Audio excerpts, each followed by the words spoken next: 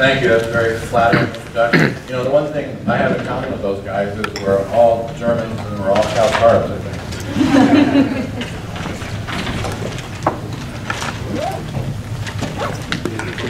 Never does nature say one thing and wisdom another. There's a guy named Juvenal, who was, I think, a Roman philosopher. Never does wisdom say one thing, or never does nature say one thing, and wisdom another.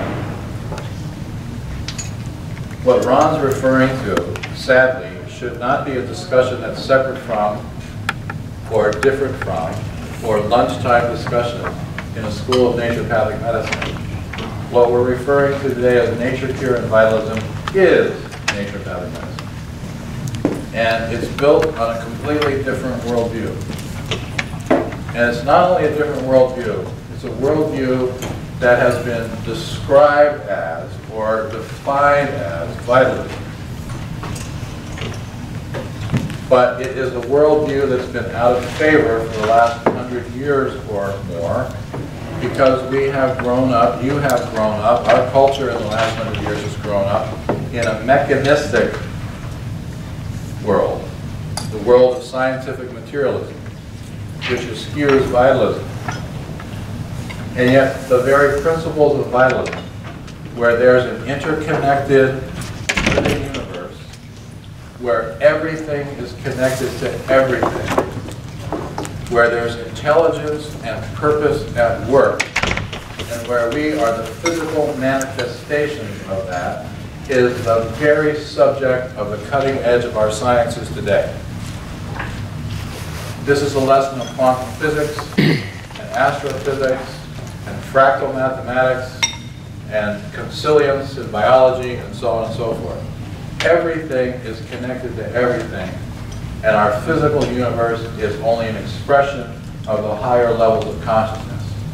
Now, if that's true, that has profound implications to and with the way we approach health and disease.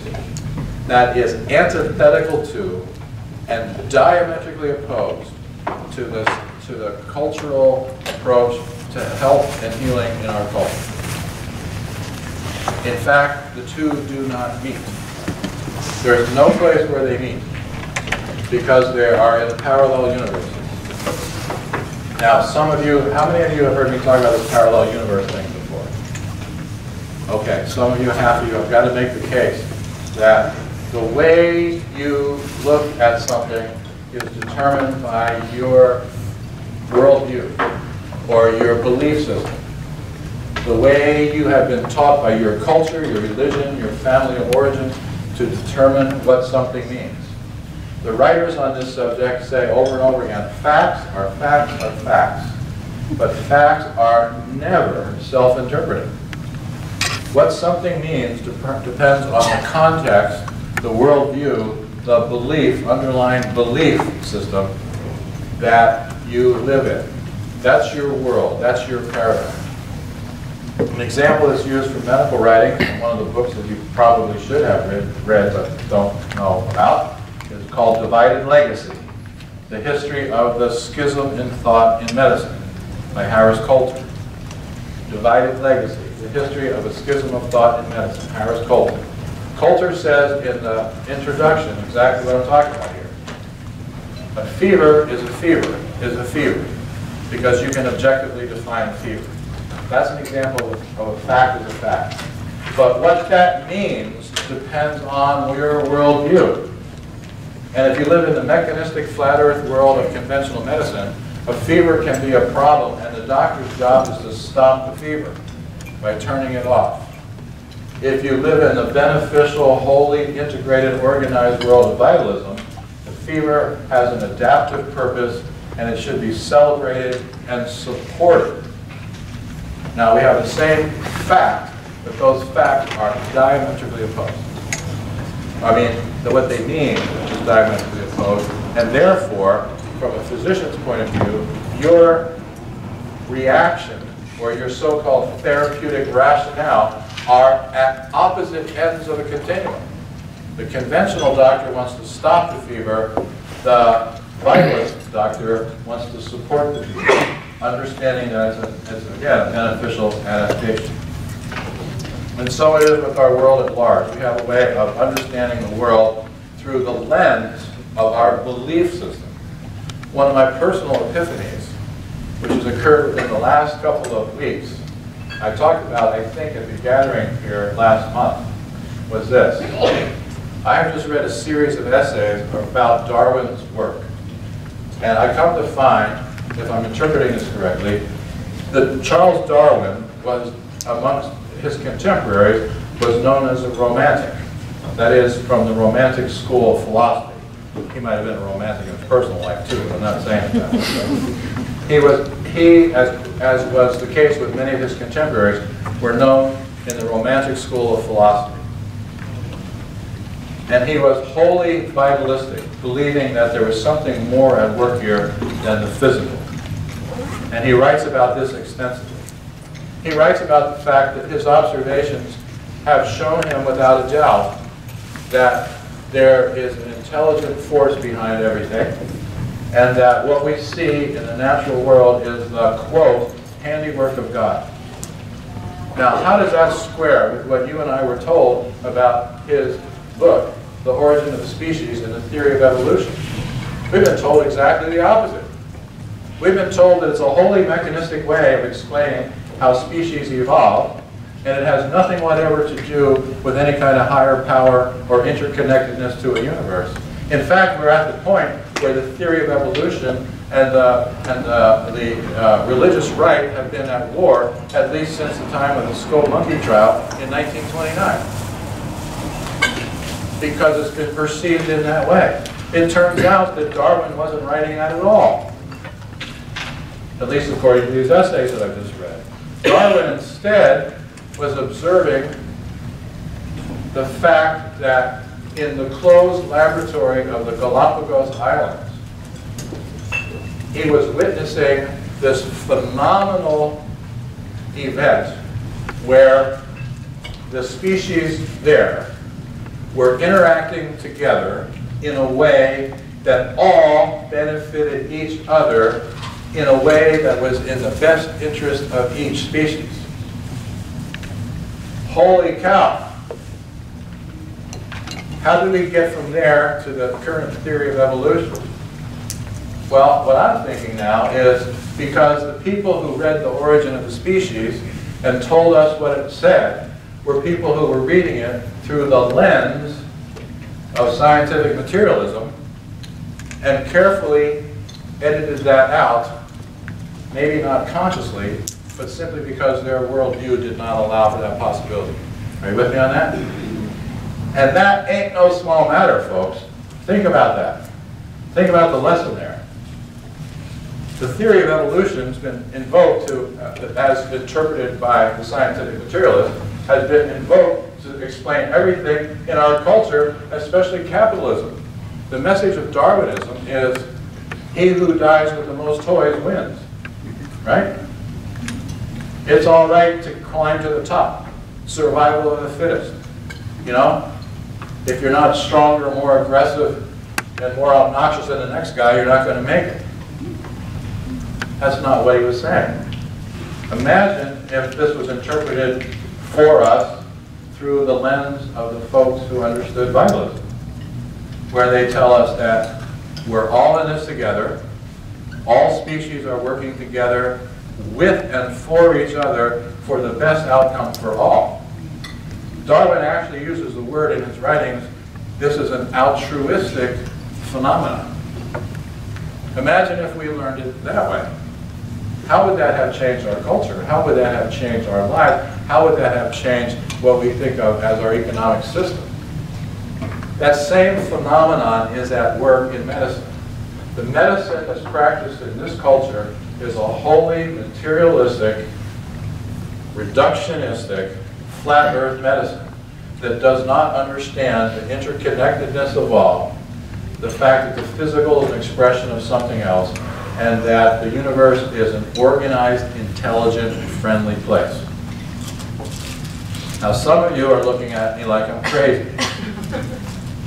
And I understand why. Because you're living in a different world. Because if you're in the first paradigm of materialism, or to talk quickly about how the scholars have looked at this, we'll use the flat earth, round earth. Some of you are so tired of me saying this, you're sick of it, but I'm going to do it anyway, because some of you probably haven't heard this. We were told that sometime in our history we thought the world was flat. And then we learned that the world is round. And these are representations of what you call a paradigm. People believed the world was flat because, in fact, their experience taught them it was flat. See, when you're analyzing what's happening by as far as you can walk or ride a horse in a day, the earth is flat for all practical purposes. And only when you gather more information by increased technology or increasing experiences where you start to have information that calls into question the fact that the earth is flat, because it doesn't make sense that blah, blah, blah, unless we think of it being this way. You see, you start to have experiences of something that make you want to question the reality of what you already believe, or the limits of your belief system. When you reach that point, you have two options. You either throw away the information because it doesn't fit with your world model or your worldview, or you change the worldview. And in that case, you're said to have changed your paradigm, or your worldview, or your way of understanding stuff, or more to the point, your belief system. So the flat earth, round earth is used classically in some of the books that have been written about this. This has been examined over and over by the academics, this idea about the paradigm shift. In fact, I should tell you parenthetically, its relevance to medicine and to our culture is this, that the difference, the scholars who look at medicine, back to culture and the divided legacy, which I just talked about, and others who have looked at this, will tell you, if you look at the history of science as it was developed in the West, you cannot find a linear development of ideas, which we were all taught. Right? We're all taught, we went from A to B to C to D, and we built on this rich history of intellectual inquiry. Nothing of the kind can be demonstrated, according to the scholars who have looked at this. Instead, what they say is, you go from A to B to C to D in a linear way until you reach a point where you can no longer make any sense of the world based on your current belief system. Then you have to change the system to accommodate the new information. That's a shift. That's a paradigm shift. And then in the new paradigm, you go on in a linear way of understanding your world. But once again, you're going to hit the wall. And that wall is your belief system. Now back to the flat earth, round earth thing.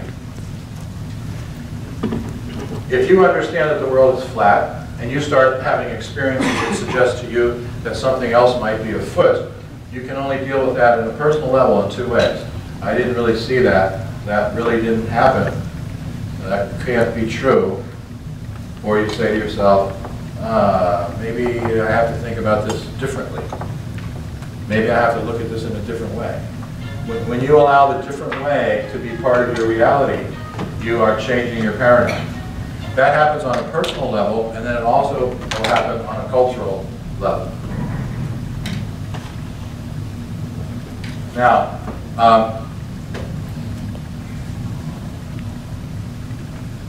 this is a very, very important point, and it is extremely profound, because these two paradigms don't meet. And this is for a very simple reason, according to the people who have studied this. If you understand that the world is flat, and this, by the way, is a lecture or an hour or two by itself, so I'm racing through this to make my point, so you know where I'm coming from. If you understand that the world is flat, and now you come to know that the world is round, then obviously you know that the world is flat, because you've been there and done that, right? If you can see the world this way, and now you can see it this way, then obviously you can see it that way. Everybody with me on that? Okay? But if you're over here in this paradigm, and you can't understand this paradigm, you can't understand it, because if you could, you would. It's a wholly one-way street.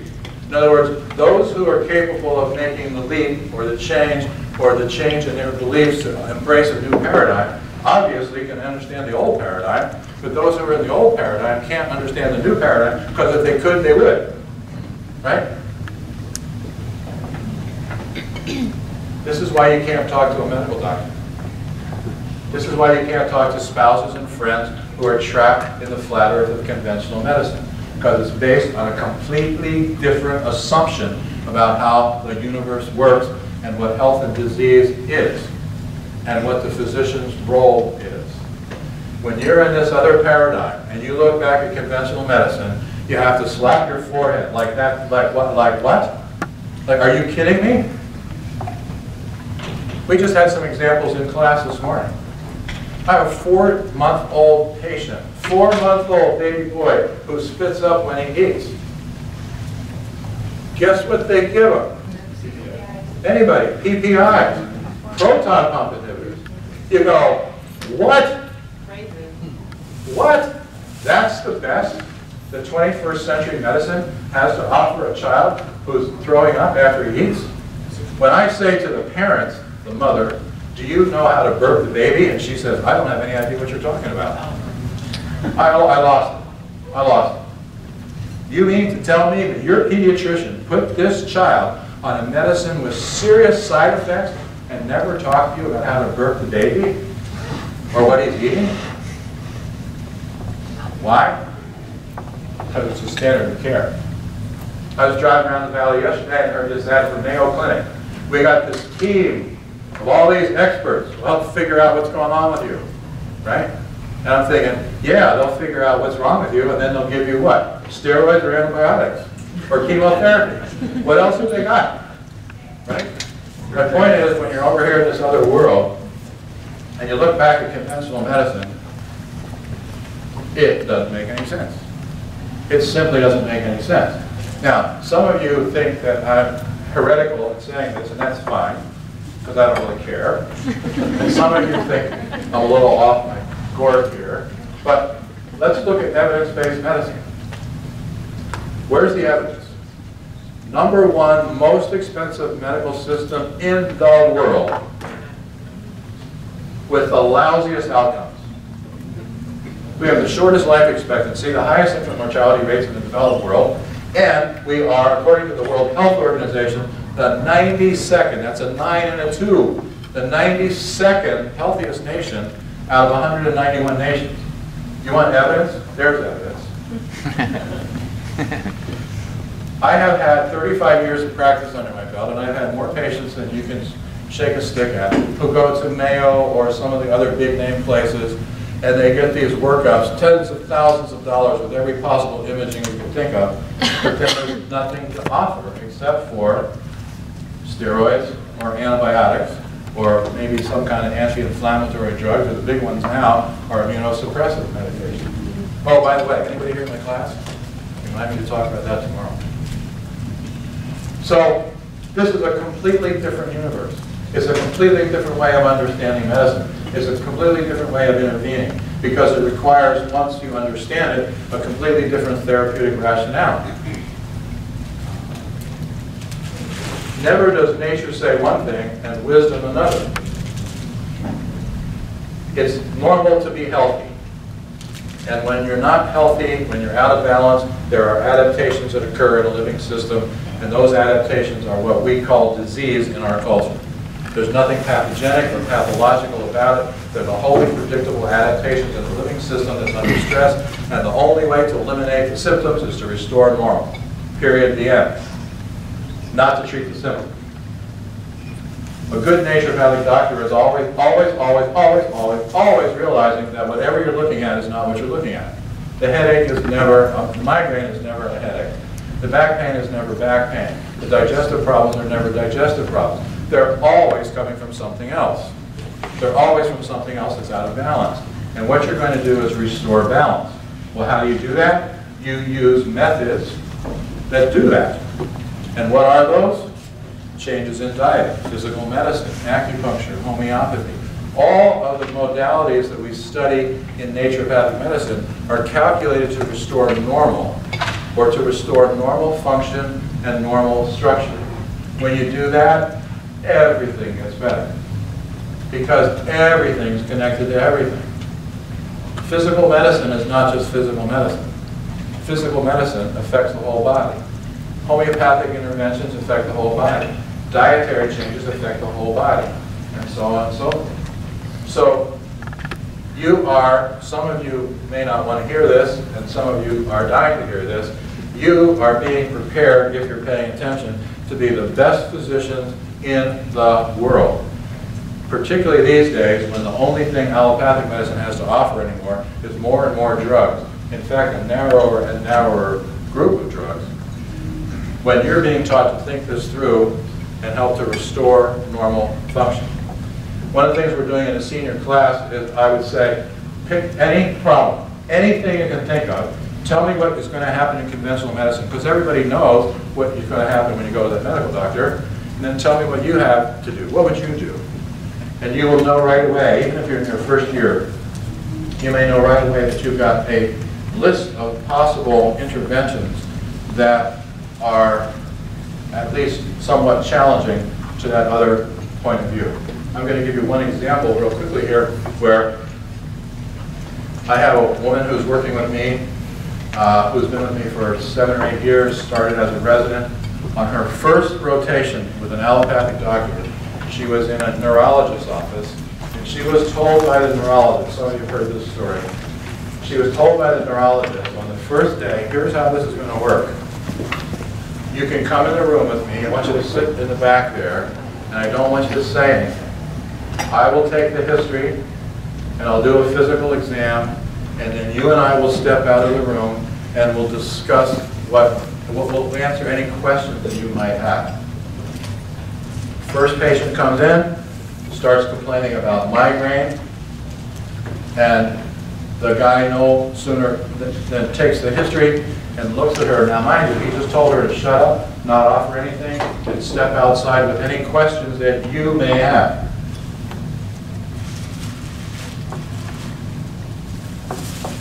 He takes this history of migraine, he turns to her, and he says, "What would you do, doctor?" And she's thinking, oh my God, he just told me to shut up. He just told me not to say anything. Now she's thinking, well, maybe he's legitimately wanting to know what I would do to treat a migraine. Now she's 2 months out of SCNF. Never practiced clinically in her life except what she saw here in the student clinic. And she starts saying to this neurologist who just asked the question, well, I guess I want to know more about his diet. I want to know if he's got specific food sensitivities, got an adequate amount of protein and amino acids and fatty acids. I might be concerned about muscle spasms, I guess acupuncture, maybe massage, trigger point therapy, manipulation of the spine. I guess we could find a homeopathic remedy that might be helpful for, based on his description of his problem. And she goes on and on and on and on. And he looks at her and says, if you ever embarrass me like that again in front of a patient, you're out of here. I was just telling my fourth year class, the lesson that she learned was, keep your mouth shut. Right? Because guess what, folks? Anybody in here in allopathic medicine? Anybody want to play? Let's play MD. What does the neurologist have? Neurologist. That's it. End of story. You have okay, we got off something. My point is that you have so much more to offer, and you're being trained in a place where hopefully these principles are understood and emphasized over and over and over and over again. People want doctors who know how to figure out what's going on and then know what to do about it. They are up to here with the drugs. This country is 5% of the world's population. We consume 50% of the drugs that are manufactured. 50% of all the drugs are eaten by Americans. The other 50% is for the remaining 95% of the world's population and agriculture. If there's a direct correlation between the use of drugs and our health, it's an inverse one. So anyway, and I think this is the expression that Ron was picking up. I don't remember doing that, but I can imagine doing that when he talked to me. And that is that the fact that we're talking about vitalism and nature cure as though it's some kind of separate, subset of naturopathic medicine makes me sick to my stomach, because it is the foundation of what we call naturopathic medicine. Now, does this mean you don't use drugs and you don't use pharmaceuticals? No. There's a time and a place. There's a time and a place to turn off the symptoms or suppress the symptoms. And that's when they're life-threatening. But that's the only time. Because for a well-educated physician, the symptoms are in the words of Hippocrates, the language of the disease. The symptoms tell you what the body is trying to do to correct the problem. So I go back to the fever. If somebody has a fever, this is an intelligent, predictable reaction on the part of the living system that needs your support as a physician. Your turning that off is interfering with, antithetical to what nature, in her wisdom, is trying to do. Paracelsus probably said it best 500 years ago, where he said, nature knows her business better than we. Therefore, it behooves the physician to follow the will of nature. He also made a comment slightly different from that, where he said, the physician is the servant of nature, not her master. And you see that dichotomy in our current culture, where there's this sense in the scientific, materialistic approach to medicine that somehow we can do better than the natural world. We can figure out, through genetic engineering or whatever else, how to do better what Paracelsus would say has already been done perfectly by Mother Nature herself. So you can be in a position, if you're grounded in these basic ideas, where always, always, always what you're doing is giving the body what it needs to function properly, removing the obstacles to the cure in the language of our predecessors, and making sure there's enough energy there to do that. That's all there is. That's all there is. You do that, you can be assured that things are going to work out, because there's a force at work in the human body and in all living systems that we refer to as the vital force that's always working towards normal function and structure. And the physician's only job is to provide the environment where that can occur. And then, you give the body what it needs, you take out the garbage, you get enough energy in there, you just get out of the way, right?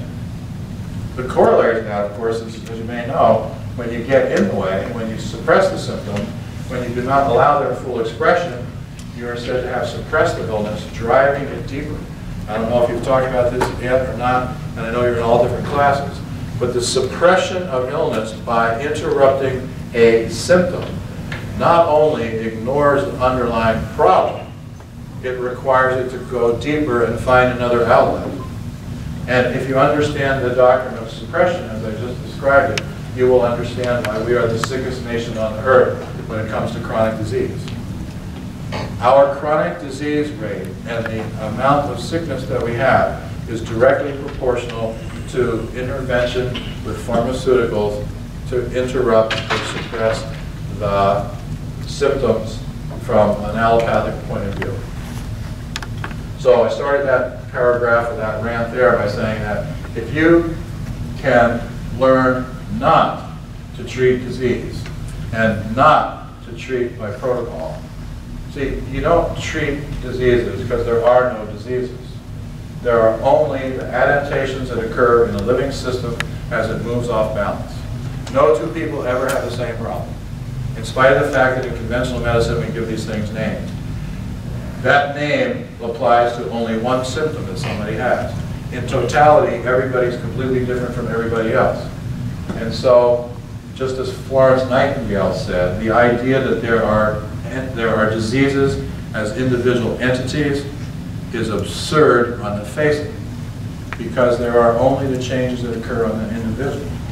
And if you understand that simple principle and you use the methods of vitalism to restore normal, then you're going to be very successful, I think, compared especially to the dominant school, which has very little to offer except, again, the suppression of the symptoms.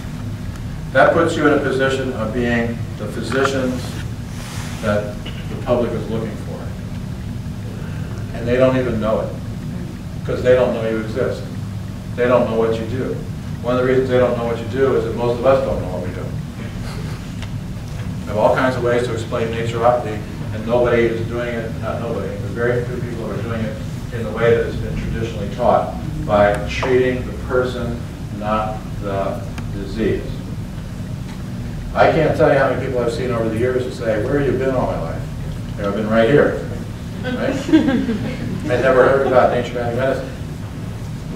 People know, and I'll tell you what, the so-called Affordable Care Act is stirring it up even more from a public revulsion point of view.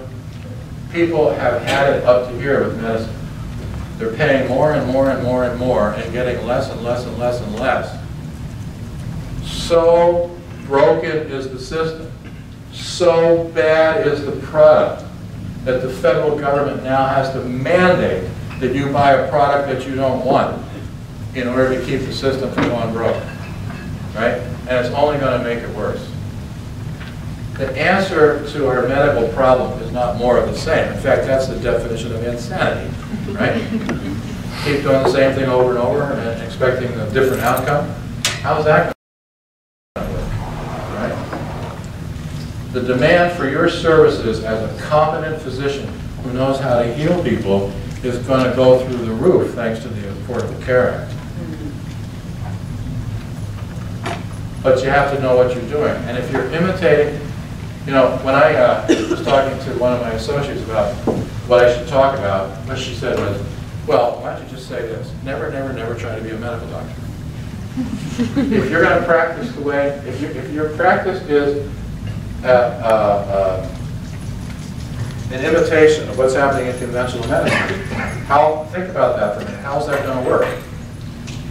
We already know that the system doesn't work. So how are you going to make that better? The way you're going to make it better is you're going to leave that behind and you're going to come over to the world of vitalism and this parallel universe. And those of you who have been in this parallel universe will know it's a lonely place. See, when you change paradigms, the first person who changes paradigms gets sent to the funny farm. They get excommunicated from the church. They get burned at the stake. History is full of this. You all know these people. Copernicus, Galileo, Kepler, probably in every society. I don't know if other societies are less tolerant than our own, but I'm guessing that every society has its well-known person who's on the, quote, cutting edge now, but at the time they were ridiculed, they lost their grant money, they had their reputation ruined, or whatever it was, because they saw things differently. And then sooner or later, other people start to see them differently. Well, at this time, when conventional medicine is taken like a gospel, when it's consumed like a religion, when there's no critical thinking involved whatsoever, when people buy what they're being taught by the dominant school of medicine, and you're questioning that, and you're thinking differently, and you're living in a different world, believe me, it's a lonely place. It's really hard to explain to other people why you believe what you're doing, or when you're doing what you're doing. But what choice do you have? I'm going to guess that most of you are here because you want to do that. Because if you want it to be like more of the same, there are 100 and how many other medical schools that could help you with that. I did a lecture for the now third-year class and their friends and family on this very thing, on this why you can't talk to your spouse or your loved one about naturopathic medicine because they're living in a different world. And I can't tell you how many people came up to me afterwards and said, oh my God, thank you, I finally understand why I'm crazy, or why my friends think I'm crazy. So I guess the point, in spite of what it looks like when you're sitting in that first year, or second, or even third or fourth year, when you're being offered the medical sciences in a way that suggests to you that you couldn't possibly have anything to offer beyond what's out there. When you compare yourself to all that can possibly be known and think that, how can I meet that standard? How can I do what they're doing? I'm going to tell you that if you follow the basic principles, see, you don't have to know everything, because you never will. And you don't have to know everything about every disease state. You have to know about the basic principles. It's this simple. A couple of weeks ago, I was lecturing in New Hampshire. I was talking to somebody the day before, and she said, this woman is at one of the exhibitor booths. And I happen to know her because she's the representative in my area for a certain product. So we're chatting away, and she said, I hear you're going to speak. You're going to speak tomorrow. I said, yeah, what's going to talk about? I'm going to talk about, I told her just this, right? I said, I'm going to talk about how the way to have stellar, repeatable, clinical success is to stick with some simple, basic principles and not get caught up in the details of scientific materials. And she says, that's just like my cat, Louie. I go, what? Louie's a naturopath? No. Okay, so I give up. What happened to Louie? Louie's been losing his fur on his tail and on his hindquarter. Here, let me show you a picture. She pulls out her, like everybody has their pictures these days, right? She pulls out the picture and she goes, it's a big, fat, orange cat sitting next to a pumpkin. She said, no smart remarks. I said, I wasn't going to say anything. She said, yes, you were. You were going to say, which one's the pumpkin? No, I can tell Louie. Louie's the one without the hair. Right? She takes the cat to a vet. And the vet says, Louie's losing his hair because he's depressed. Because there's a dog in the house. He needs to be on antidepressants. Now this is thinking like a medical doctor, right? In the extreme, of course. She says she's using transdermal amitriptyline on this cat for a couple of days. And by the third day or so, she says to herself, what am I doing? This is completely antithetical to everything I believe. So she looks up a holistic vet, some drive for her. This is in the Boston area, so it's a little bit of a trick for her to find this holistic vet. She looks up the holistic vet. She goes to the vet. She says, the vet doesn't say a word other than knowing that Louie's losing his hair. The vet puts the cat on a table and starts combing the hair and looks at her and says, what do you feed this cat? And she names a brand of cat food, which I don't know, because I don't know anything about cat food. But the vet looks at her and says, cats don't hunt grains, they hunt animals. Change the food to such and such. So she changes to an animal protein-based diet, and within 2 or 3 weeks, Louie's fine, and presumably no longer depressed. And I said, okay, now I get it. That's naturopathy, right? We don't treat the symptom, we treat the underlying cause. And one of the things that you find, and this happens all the time, how many of you have preceptor with me? Are there anyone here? Susan? Okay. One of the things we find ourselves saying to each other sometimes after we're explaining something to ourselves or a student is, that didn't look like rocket science. I mean, just using a homeopathic remedy. But see what I just said there? Just using a homeopathic remedy, or just adjusting their neck, or just giving them the animal-based cat food instead of grain food. That doesn't sound like rocket scientists. But you know what? It's more than the conventional system has to offer right now. The best medical system in the world can't go there. The woman I mentioned before says to a gastroenterologist where she is doing a rotation one time, she says, doctor, would you ever consider using probiotics for for somebody who has irritable bowel syndrome? And the guy says, there's no research on that. And her response was, doctor, we're not talking rocket science. We're talking basic science.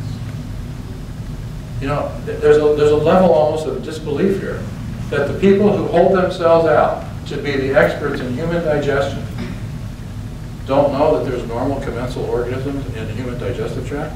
Hello? It's not bad, folks. But my point is that you are in a place where if you're paying attention, you're getting the right philosophical discussion that underpins all this, you will realize that you are easily in a place to be the most effective and the most competent physicians in our culture in just the next couple of years. And I admire you for making the commitment to do that, and I hope that your life is blessed with all of the excitement and joy that this kind of profession can bring to you. Thank you.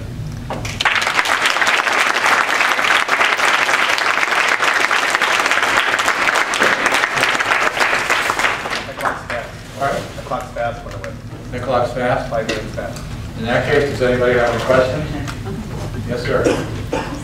Yeah, with the worldview of both the conventional and traditional naturopathic ideas, it seems that the way they explain it seems that the conventional orthodox medicine is a little bit more exclusive of any outside ideas. And we try to, as naturopathics, incorporate a multitude of plethora of ideas into what we do. Are there any points where naturopathic medicine and conventional MD medicine are mutually exclusive to each other? Mutually exclusive? Yes. They are mutually exclusive. You're asking if they're mutually inclusive. No, exclusive. They're totally different worlds. Totally different worlds. Here, I'll give you another example. I have a resident in my office. She calls me out of my treatment space as I'm seeing, this is a woman who graduated from Southwest. She sees one of her first patients with us. She has a 3-year-old boy who's got a fever, a cough. A cough was the patient came in because mom said he has a cough.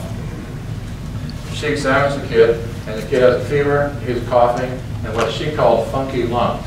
That's not exactly a medical term. I was expecting something else like inspiratory rod or something, but funky lungs, right?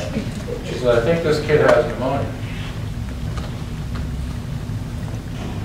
Well, let's find out. So I go and examine the kid, we step out and say, he's got pneumonia. What do you want to do? The first thing she said was, chest x-ray and antibiotics. What? Chest x-ray and antibiotics. Why would you do that? Wasn't that the standard of care? Yeah, if you're a medical doctor. It's not your standard of care. What are you going to do? So we gave that child a homeopathic remedy and a few other things, and that child was 85% better the next day. Right? And it illustrates 2 points. Why would I practice at this standard? First of all, antibiotics are not going to cure that. Antibiotics are going to kill bacteria. They kill good bacteria as well as bad bacteria, actually putting the child in a worse situation from a natural immunity point of view. Secondly, I've got tools that are superior to that. I have tools that can turn that around overnight. Right? Now, if you don't see that, and you don't have that model for you, then obviously you're not going to know that. Those are antithetical. If I'm standing in an ER with a child who's got pneumonia, now maybe we want to prove it to ourselves by doing a chest x-ray, but why would we do that? Because it's not going to change the outcome, or what I do anyway. But let's say we do an x-ray, and we both agree, Mr. MD agrees with me that this child has pneumonia. The only thing he's got is antibiotics. And I've got all kinds of other stuff, right? And my kid with pneumonia is going to be better tomorrow or in a couple of days, and his is going to linger for a couple of weeks. The point, though, from your question, what I'm also discerning is that you haven't been shown in sufficient depth what the differences are. It's not just that one group is more inclusive and another is less inclusive. It has to do with This is why in the original curriculum we have 40 hours of philosophy throughout the 4 years, including every year. This whole thing, there's another point I want to make that's a whole lecture. I'm going to do it in about 1 minute. Why do you go to a doctor? What is the purpose of seeing a doctor? Why would anybody go to a doctor? Or more obvious from your point of view, why would anybody consult you? What in the world are you going to do? What is the purpose of the intervention? Hahnemann tells us there's one and only one purpose: to restore the sick to health. Not to treat the disease, but to restore the sick to health. Because when you restore the sick to health, you have eliminated the adaptations that we call the disease. See, when I gave that kid a homeopathic remedy, when she gave that kid a homeopathic remedy for the pneumonia, she wasn't treating pneumonia. She was treating the kid, the whole kid. Because there's no remedy for pneumonia. But there are lots of different remedies for patients who might have pneumonia. Right? She had to choose the right remedy based on that kid's entire presentation. So this gets down to what we call the therapeutic rationale. This is the bottom line in medicine. Pellegrino, who's a well-known writer in medical philosophy, says that what a doctor thinks disease is determines what he or she will do. And so if you think disease is something gone wrong, something problematic, something pathological, then your therapeutic rationale is thinking about how can you stop it? Because that's a problem. That's why every drug category in allopathic medicine starts with ANTI. Antibiotic, antiphlogistic, antiemetic, anti-inflammatory, anti. Pull out a medical dictionary. The 200 entries with anti, because the drugs are working against the symptom, on the assumption that the symptoms are the problem and they need to be eliminated. In the vitalist world, where we have an intelligent, predictable, smart, orderly universe, the symptoms are not the problem. They are an adaptation to an underlying change. The cholesterol is up because something's out of balance. The back is hurting because there's something out of alignment. The person has migraines because there's something going on beyond. The migraine's not in the head. The pain is in the head. There's something else going on. If those symptoms are the adaptation to something else, then the only logical therapeutic intervention is to correct the something else. Not to just give somebody the Neurontin for the headache, but to correct the problem. But it goes further than that. In the acute illness, we see the symptoms as beneficial, as an intelligent reaction on the part of the body. Inflammation, fever, sweating, coughing, diarrhea. These are adaptive mechanisms to help the body repair and cleanse itself. No physician who has his head on straight would want to interrupt that, because we'd be delaying the return to normal or the restoration of health. This is why there's no cure for the common cold. The common cold is the cure. So the difference between what's happening in conventional medicine and, you know, somebody said to me the other day, I understand you don't like medical doctors. I don't know if that's true, although I don't think I've married one. I'm talking about a system that has, if anybody doesn't believe it, we'll duke it out outside. This system has failed us at every turn. There is nothing that you can point to in conventional medicine that looks like it's a benefit, except the technological interventions that have come with it, right? But that's not medicine. That's technology. When somebody tells you about an advancement in medicine, they're talking about a technological advancement. You know, laser surgery or whatever you want to talk about, you know, or CAT scan guided this or that. The therapeutic rationale remains the same for the last 2,000 years. There have been no improvements in the way they treat anything.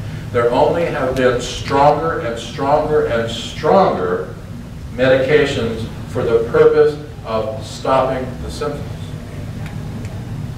Now, traditionally, in all cultures, there's a difference between a physician and a surgeon. You've seen that in writing. You've seen things called the College of Physicians and Surgeons, because physicians and surgeons are not the same thing. The surgeon's the guy who does the mechanical side of it, right? He's the guy who puts you back together after you got, stampeded by the mammoth or whatever. If humans and mammoths were around at the same time. He's the guy who, she's the woman who puts you together after you run over by the bus, or, whatever. And it is the surgical procedures that we're talking about today, with laparoscopic gallbladder and laser-guided this and that. That's really surgery. That's not medicine. When we talk about the therapeutic rationale of medicine, it's been the same for the last several millennia, based on the assumption, the worldview, the belief that the symptoms are the problem. That's the force or oomph where they can overcome that. And I mean, folks, 21st century, that's the best we've got? Are you kidding me? Whereas in this world over here, that makes no sense whatsoever. It has no place in the practice of a rational medicine. Because when a person is healthy, they're not sick. When you can bring somebody back to normal as far as they're able to go, when you have someone whose immune system and their natural defenses are working properly, they ain't gonna have cancer.